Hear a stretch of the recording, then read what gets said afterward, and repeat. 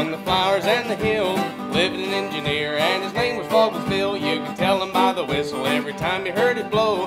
Musical engineer on the CCNO. Fog left Irwin, Tennessee at 9:30. Scheduled work for Spartanburg, South Carolina. Fireman McLean said we will be delayed. Shovel on the coal to the 558. Fogless Bill sitting at the throttle. Fogless Bill on the CCNO. Fogless Bill sitting at the throttle. Fogless Bill on the CCNO.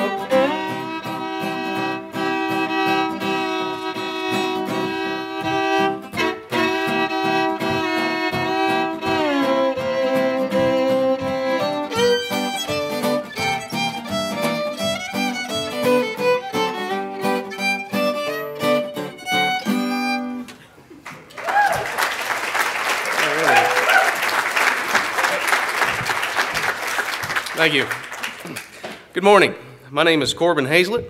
In 1927, the band, the Hillbillies, with East Tennessean fiddlin' Charlie Bowman, recorded the CCNO number 558, a tribute to J. Fred Leonard, or Fogless Bill, a beloved engineer on the Carolina, Clinchfield, and Ohio Railway, whose distinctive musical whistle blows were components of the daily sensory experience in and around Irwin, Tennessee.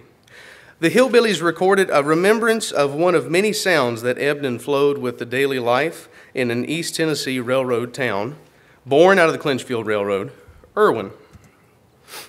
Our project, Remembering, Recording, and Reimagining Life in a Railroad Town, dealt with Irwin, Tennessee, located on the banks of the Nolichucky River near the North Carolina border in Unicoi County. Irwin, Unicoi County's seat, is located within the Johnson City Metropolitan Statistical Area and also within the Tri-Cities Statistical Area. The Appalachian Regional Commission currently lists the town of 6,000 as at risk, a status it was only recently given and a status that may change with current issues within Irwin.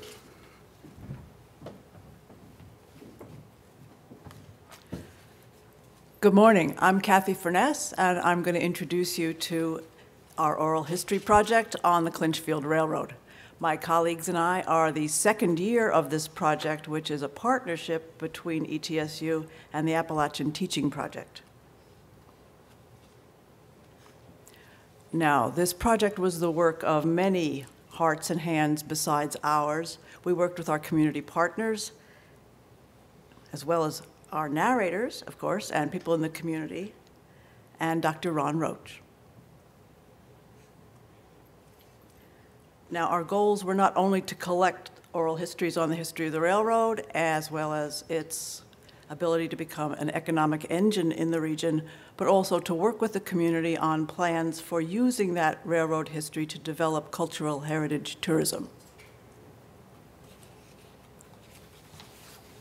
Now, these were our key activities. We conducted a great deal of research on the railroad, as well as the community of Irwin. We evaluated resources such as the Clinchfield Railroad Museum and the George L. Carter Railroad Museum, and we conducted 8 interviews that yielded more than 11 hours of oral history. Now, our narrators came from several generations of railroad families. Some grew up in the Depression, others in the boom years of Irwin, which were the 50s. And those were years that one of our narrators, Mr. Thornberry, remembered like this. Irwin was a melting pot, a boom town, a noisy place. The railroad had wreck whistles, whistles to come to work, and trains going to the feldspar mills, the lumber mill, the textile mill, and the pottery. Now, oral history projects are history. They're supposed to focus on the past, and that's how ours started. But our project took a very surprising turn, and we found ourselves witnessing the start of a new chapter in the railroad history. And that's going to affect the future of the community and the outcome of this project.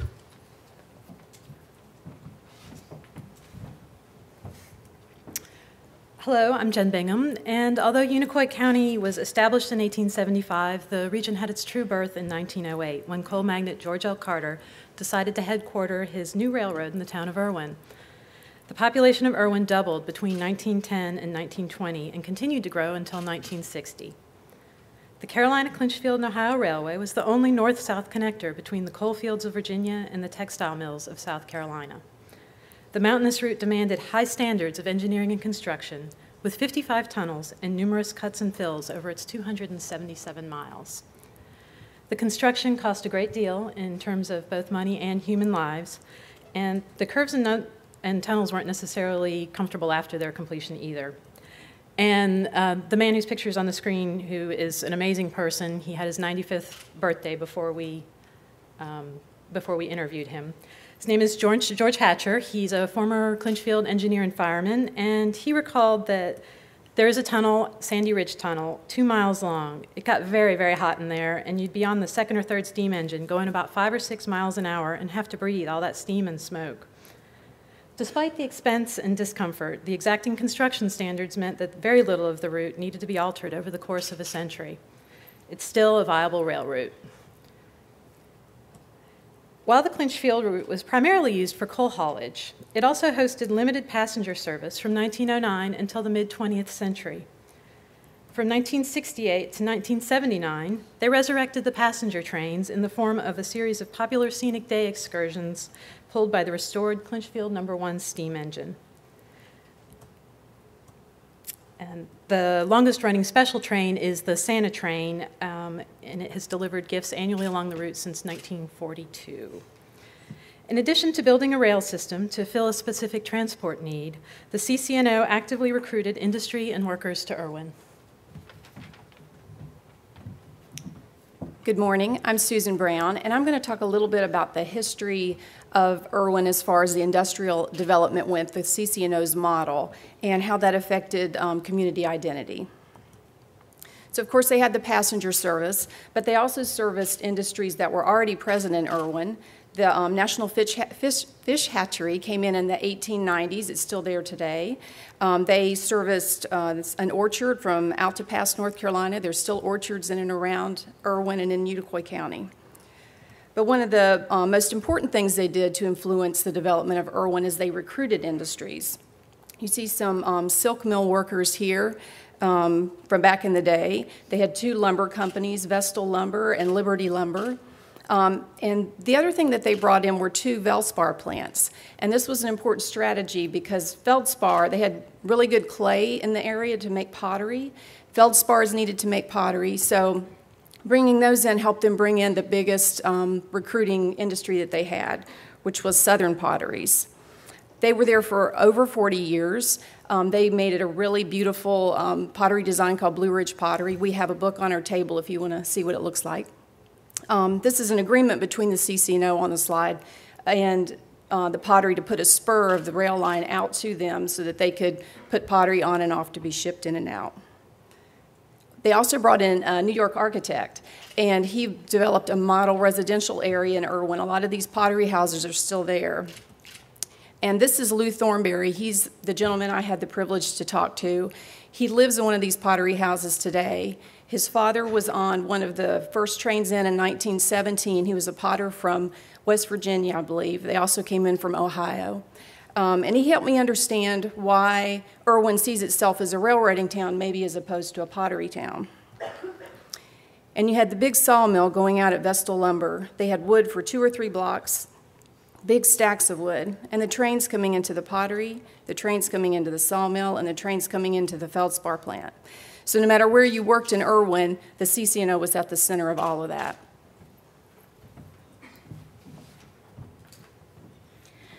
Good morning, my name is Emily Presnell, and I would like to talk a little bit more about life in Irwin. During the CC&O days, the railroad helped build the community. It helped shape the families. It helped in building the local YMCA, local high school, several churches, and hospitals, and it donated some of that land for those buildings as well. The railroad helped shape helped shape the family by which neighborhoods they lived in, depending on where their families would work.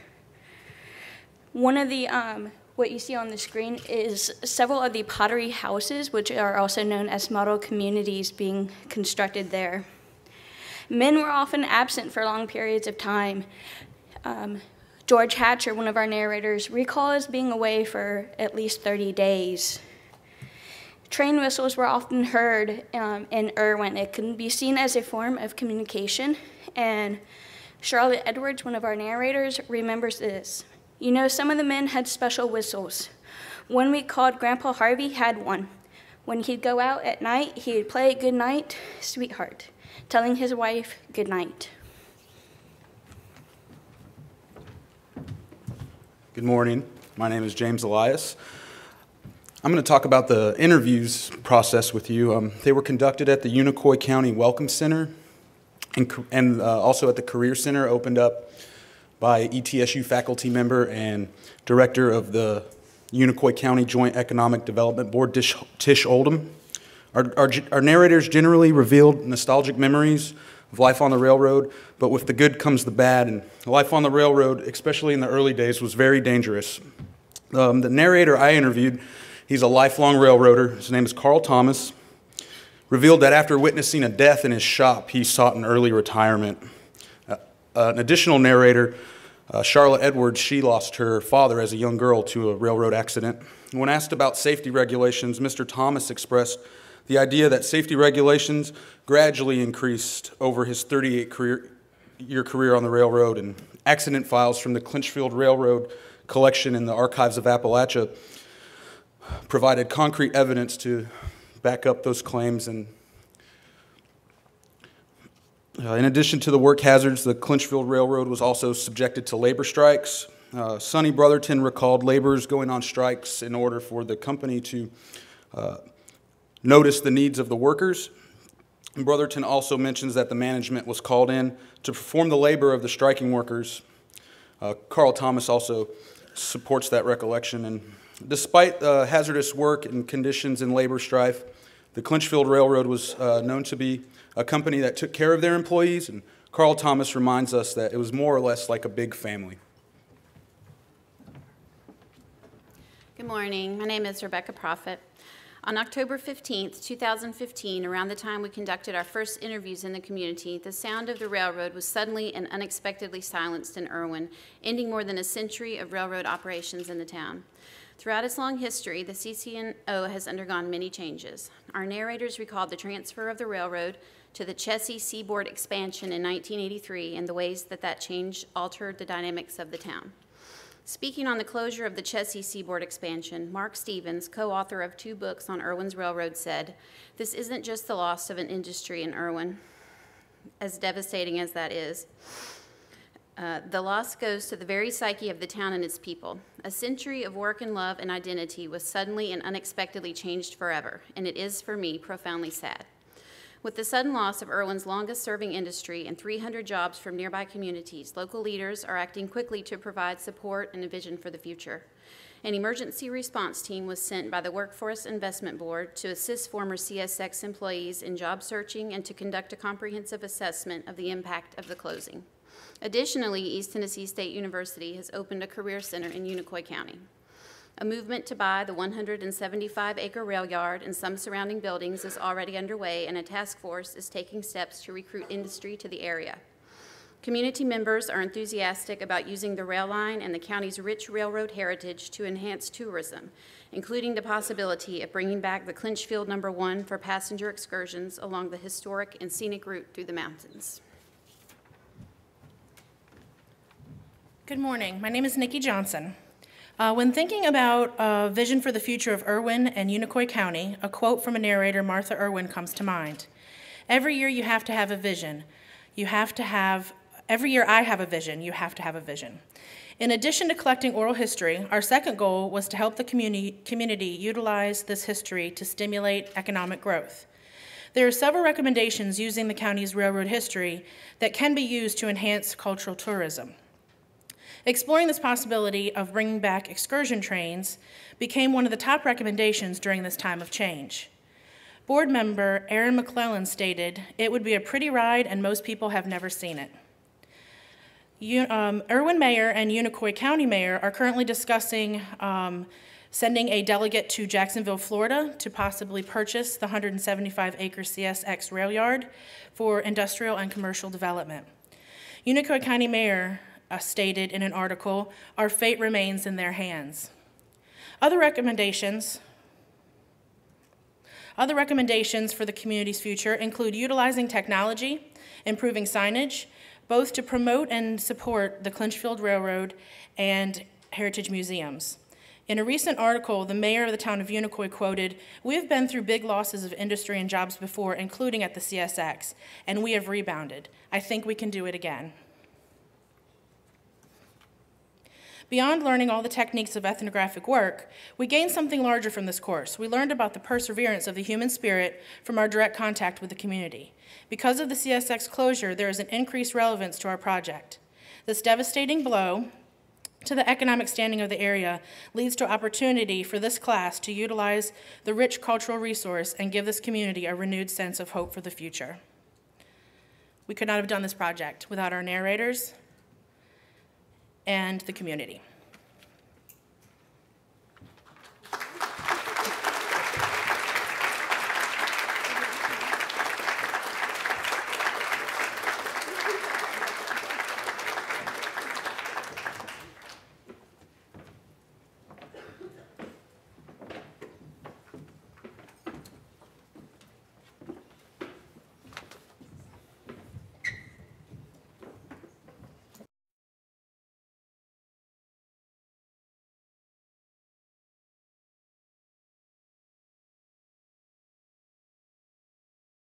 Hi, I'm Savannah. I'm from Indiana University of Pennsylvania. I wanted to ask a little bit about the strikes that you were mentioning. I forget which of you were discussing the railroad strikes.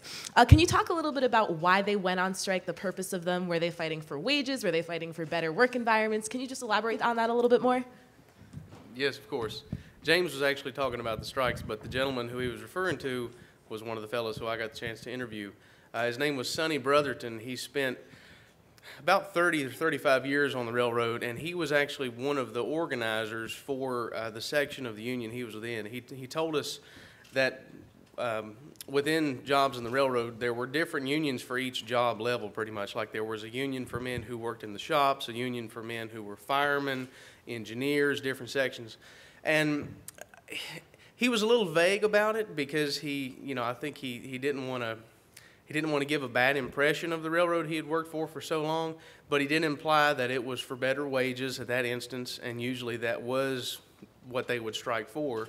And he also told us that unions were encouraged by the railroad. They were encouraged because the Clinchfield seemed to be the kind of railroad and the kind of corporation that preferred to deal on a more even plane with their employees.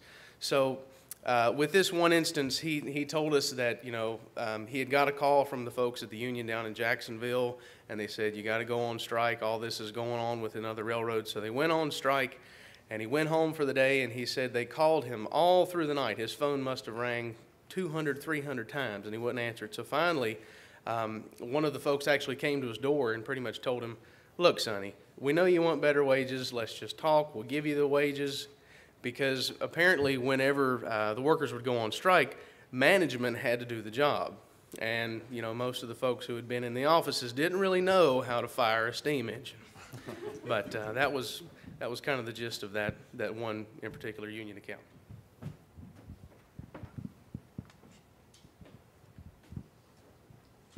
Okay. Hi, I'm Tina Sadowski. I'm also from the Indiana University of Pennsylvania. And I was just kind of wondering how you chose your sample. How did you decide who to interview? And exactly how many people did you interview?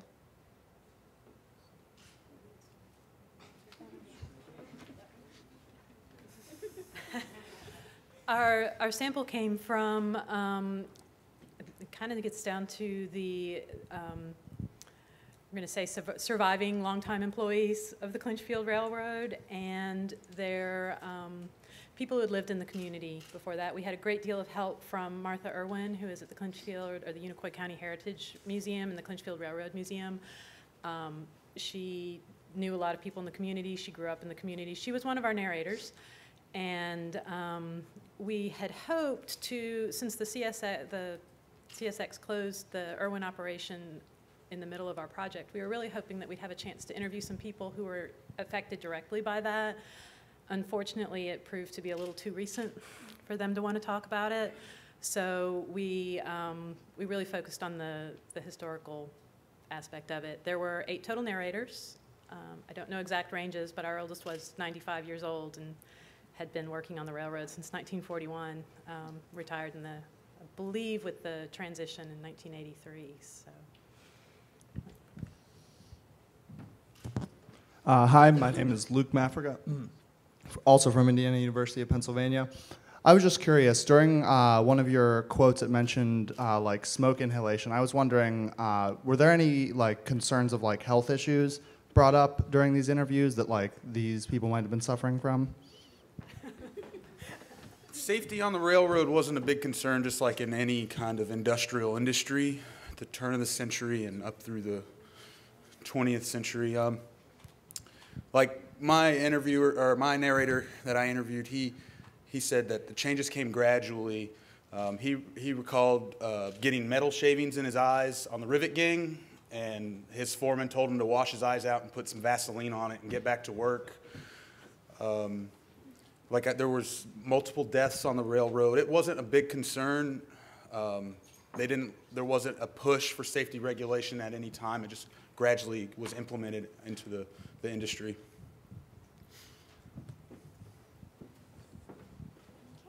And I am Rachel, also from Indiana University of Pennsylvania. And my question is, did your interviewees express concern about how the history was going to be recorded and if the legacy of CC&O would continue?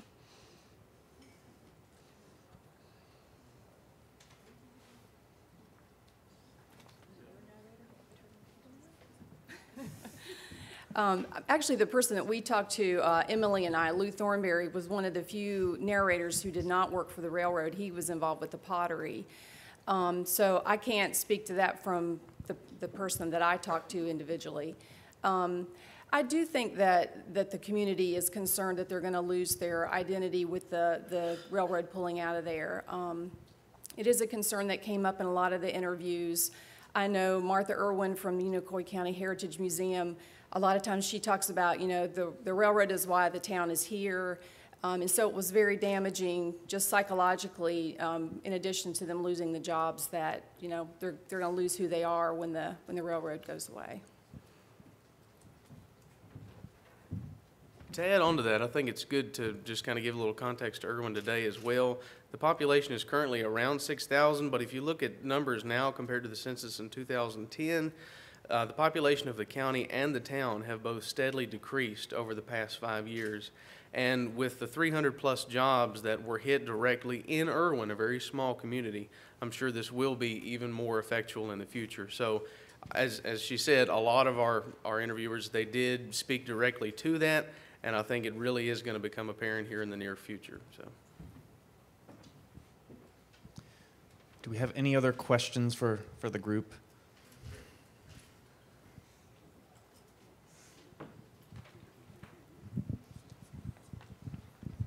I am Brandon Marksberry from Morehead State University. Unionization was a contentious issue in our recent governor's election in Kentucky. I was wondering if your interviews with these people actually changed or strengthened your opinions on unionization any. If you could just comment on how you feel about unionization, railroads.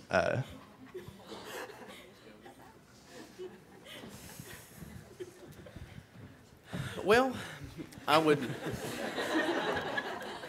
definitely start out by saying, and correct me if I'm wrong, but I think the two elements of unionization and even the word union itself is just a completely different can of worms, in East Kentucky, whereas it was in Irwin, Tennessee. I mean, within the railroad, I think the railroad was somewhat more a contained operation.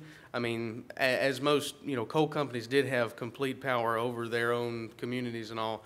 The Clinchfield did as well. However, it seemed to be a little more generous and forgiving to their employees. And really, Sonny was the only interviewer who spoke much any about unions. And obviously, from what we said, it was fairly mild. And that was one thing he said, was that working for the Clinchfield was far better than any other railroad job. He said there were always people transferring from the Southern, from the ET and WNC, a bunch of other local railroads. It was kind of like the Clinchfield was the one to go to. And so I I would say with unions, our perspective may be a little skewed just because things on the clinch field were really good, you could say. But as I mentioned before, I think it is interesting to note that the Clinchfield Railroad did encourage unions. They wanted their workers to have a say. They wanted a direct connection to the workers where they could actually sit down face to face and have communication on a more even plane. Okay, let's give a round of applause to ETSU for their work. Great job.